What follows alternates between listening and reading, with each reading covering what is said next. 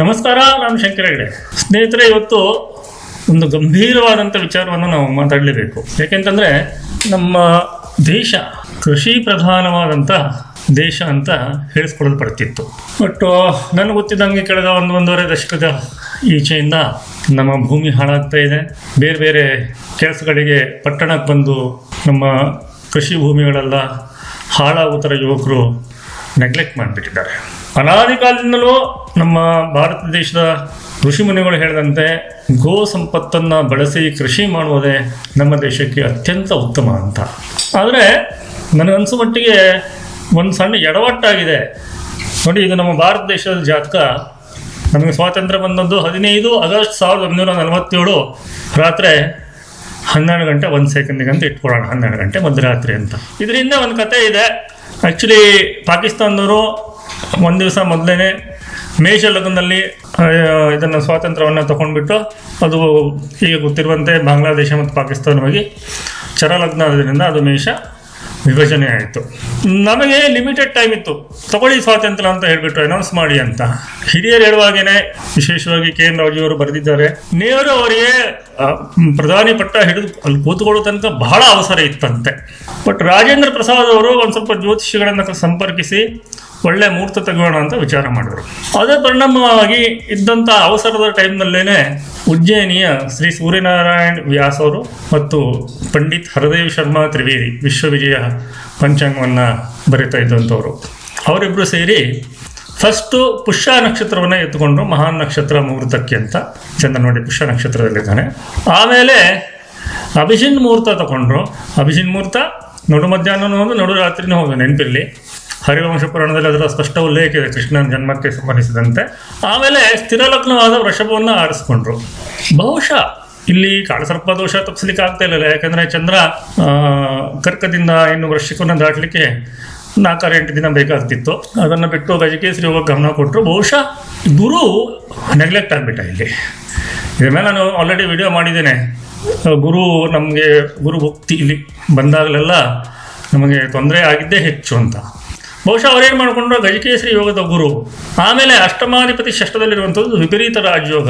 ಹಾಗಾಗಿ ಏನು ತೊಂದರೆ ಆಗಲಿಕ್ಕಿಲ್ಲ. ಯಾಕಂದರೆ ನಮ್ಮ ಭಾರತ ದೇಶ ಧರ್ಮ, ಅದರ ಸಂಸ್ಕೃತಿಗಳು ಅದರ ಮೇಲೆ ನಿಂತಂಥ ದೇಶ. ಅಂಥ ಒಂದು ಮುಖ್ಯವಾದ ವಿಷಯಕ್ಕೆ ಬೇಕಾದಂಥದ್ದೇ ಗುರು. ನಮ್ಮ ದೇವರು, ದೇವಸ್ಥಾನ, ಧರ್ಮಶಾಸ್ತ್ರಗಳು ಇದಕ್ಕೆಲ್ಲ ಸಂಬಂಧಿಸಿದಂತೆ. ನನಗನ್ಸುತ್ತೆ ಆ ವಿಪರೀತ ರಾಜಯೋಗ ಅಲ್ಲಿ ವರ್ಕ್ ಆಗಲಿಲ್ಲ. ಆ್ಯಕ್ಚುಲಿ ಹರದೇವ್ ಶರ್ಮಾ ತ್ರಿವೇದಿ ಅವರು ಇದನ್ನು ಇಡಲಿಲ್ಲ, ತಾನೊಬ್ಬನೇ ಇಟ್ಟಿದ್ದು ಅಂತ ಸೂರ್ಯನಾರಾಯಣ ವ್ಯಾಸ್ ಉಜ್ಜಯಿನಿ ಅವರು ಹೇಳ್ತಾ ಇದ್ರಂತೆ. ಬಟ್ ಗುರು KN ರಾಜು ಹೇಳ್ತಾರೆ ಅಲ್ಲಿ ಹರದೇವ್ ಶರ್ಮಾ ತ್ರಿವೇದಿ ಅವರ ಪಾತ್ರನೂ ಇತ್ತು. ಅವರಿಬ್ಬರು ಸೇರಿ ತೆಗೆದಿದ್ದು ರಾಜೇಂದ್ರ ಪ್ರಸಾದ್ ಅವರಿಗೆ ಇಬ್ಬರು ಒಂದೇ ಸಮಯವನ್ನು ಕೊಟ್ಟಿದ್ರು ಅಂತ. ಹಾಗಾಗಿ ನಾನು ಒಂದು ಮಾತನ್ನು ವಿನಯಪೂರ್ವಕವಾಗಿ ಹೇಳ್ತೇನೆ, ಹರದೇವ್ ಶರ್ಮಾ ತ್ರಿವೇದಿ ಅವರು ಒಂದು ದೊಡ್ಡ ಆನೆ ಆದರೆ ಅವ್ರ ಎದುರುಗಡೆ ನಾನೊಂದು ಇರುವೆ ಮಾತ್ರ. ಅವರು ದೊಡ್ಡ ಬಂಡೆ ಆದರೆ ನಾನೊಂದು ಸಾಸಿವೆ ಅಷ್ಟೇ. ಯಾಕೆಂದರೆ ಅವರ ವಿಶ್ವವಿಜಯ ಪಂಚಾಂಗದಲ್ಲಿ ದಶಕಗಟ್ಟಲೆ ಅವ್ರು ಏನೇನು ಬರೀತಿದ್ರು ಅದಷ್ಟು ನಿಜ ಆಗ್ತಿತ್ತು. ಜಾನ್ ಎಫ್ ಕೆನೆಡಿ ಅವರ ಜಾಸ್ತಿ ಇಲ್ಲದೇನೆ ಕರ್ಪೂರ ಚಕ್ರ ಬಳಸಿ ಅವರು ಕೆನೆಡಿ ಅವರು ಇಂಥ ಸಮಯದಲ್ಲೇ ಸಾಯ್ತಾರೆ ಅಂತ ಪ್ರೆಡಿಕ್ಟ್ ಮಾಡಿದ್ರು. ಅಂಥ ಮಹಾನ್ ಜ್ಯೋತಿಷಿ ಆಗಿದ್ರು ಅವರು.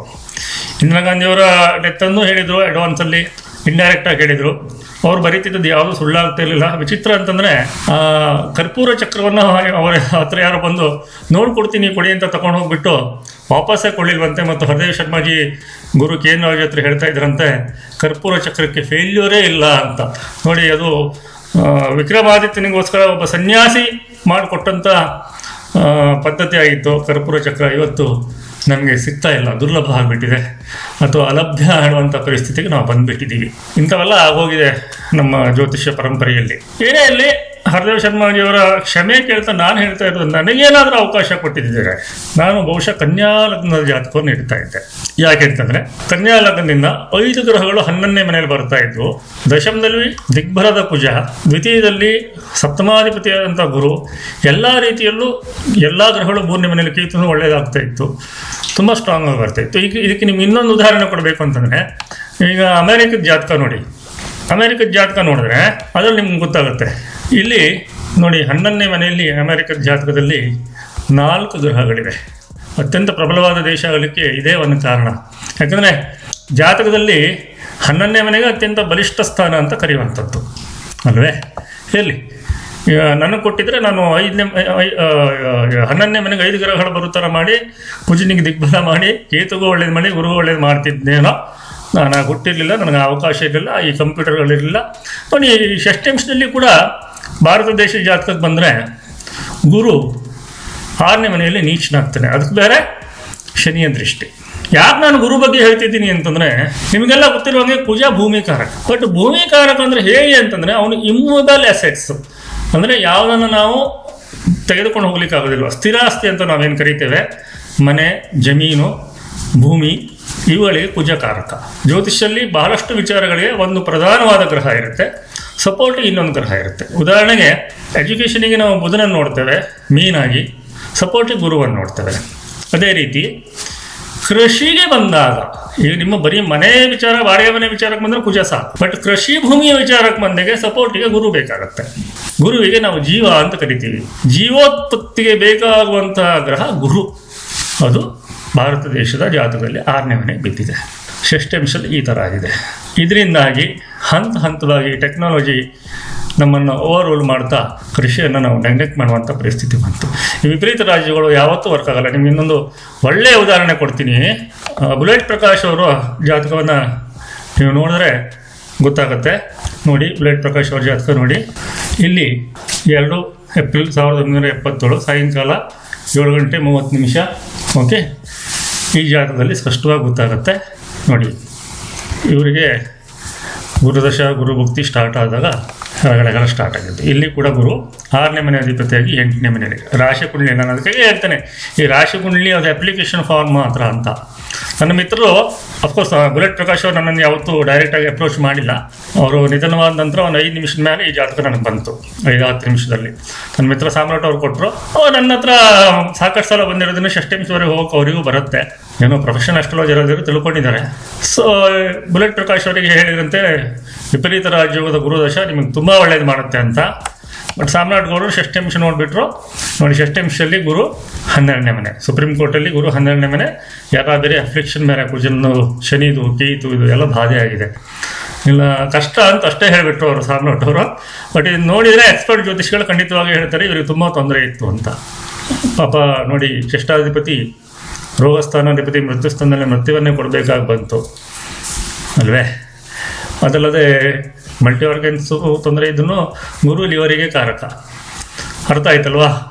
ಹಾಗಾಗಿ ಈ ವಿಪರೀತ ರಾಜ್ಯಗಳಿಗೆ ಮತ್ತು ಈ ಗುರು ಬೇರೆ ಮುಂದೆ ಅಫ್ಲಿಕ್ಷನ್ ಆಗಿದೆ ಕುಜದಿಂದ. ಇಂಡಿಯಾ ಜಾತಕದಲ್ಲೂ ಹಣೆ ಬರೋ ಹಾಗೇ ಇದೆ. ಹಾಗಾಗಿ ನೋಡ್ಕೊಳ್ಳಿ. ನನಗೆ ಯಾಕೋ ಈ ವಿಪರೀತ ರಾಜ್ಯಗಳ ಬಗ್ಗೆ ನನ್ನದೇ ಆದ ರಿಸರ್ವೇಷನ್ ಇದೆ. ಓಕೆ, ಅರ್ಥ ಮಾಡ್ಕೊಳ್ಳಿ. ಇನ್ನಾದ್ರೂ ಜ್ಯೋತಿಷ್ಯ ಲಿಮಿಟೇಷನು, ವಿಪರೀತ ರಾಜ್ಯಗಳು ಹೀಗೂ ಹೊಡಿಬೋದು ಹಾಗೂ ಹೊಡಿಬೋದು. ಅದಕ್ಕಾಗಿ ಹೇಳ್ತಾ ಇದ್ದೇನೆ, ಜ್ಯೋತಿಷ್ಯ ಸರ್ವಸ್ವ ಅಲ್ಲ, ಜ್ಯೋತಿಷ್ಯ ದಾರಿ ತೋರಿಸುತ್ತೆ. ನಮಗೆ ತೊಂದರೆ ಆಗ್ತಾ ಇದ್ದು ನಾವು ಹಿಂದೆ ಹೋಗಿದ್ದು ನಾವು ಕೃಷಿಯನ್ನು ನೆಗ್ಲೆಕ್ಟ್ ಮಾಡಿದ್ರಿಂದ.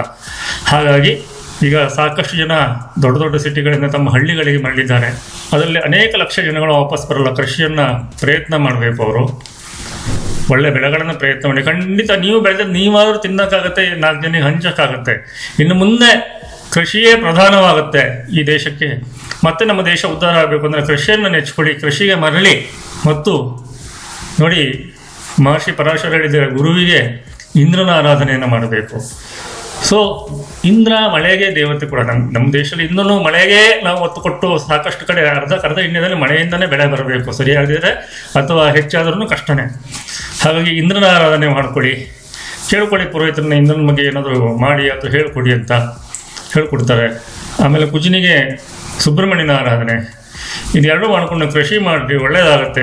ದಯವಿಟ್ಟು ಕೃಷಿಗೆ ಮರಳು ಬನ್ನಿ ಅಂತ ನಾನು ಕೈ ಮುಗಿದು ಕೇಳ್ಕೊಳ್ತಾ ಇದ್ದೇನೆ. ಆದಷ್ಟು ಯುವಕರು ಹಳ್ಳಿಗಳಲ್ಲಿ ಕೃಷಿಯ ಎಕ್ಸ್ಪರ್ಟ್ಸನ್ನು ಕೇಳಿಕೊಂಡು ಮತ್ತೆ ಪುನಃ ಗೋ ಸಂಪತ್ತನ್ನು ಬಳಸ್ಕೊಂಡು ಆರ್ಗ್ಯಾನಿಕ್ ಕೃಷಿಯನ್ನು ಮಾಡಿದ್ರೆ, ಸಾವಯವ ಕೃಷಿಯನ್ನು ಮಾಡಿದ್ರೆ ಒಂದು 3-4 ವರ್ಷದಲ್ಲಿ ಕನಿಷ್ಠ ನಾವು ಬೆಳೆದದನ್ನು ನಾವು ತಿನ್ನುವ ಹಂತಕ್ಕೆ ನಾವು ಆರಾಮ್ಸೆ ಬರ್ತೇವೆ. ಮುಂದೆ ವೃದ್ಧಿ ಆಗುತ್ತೆ.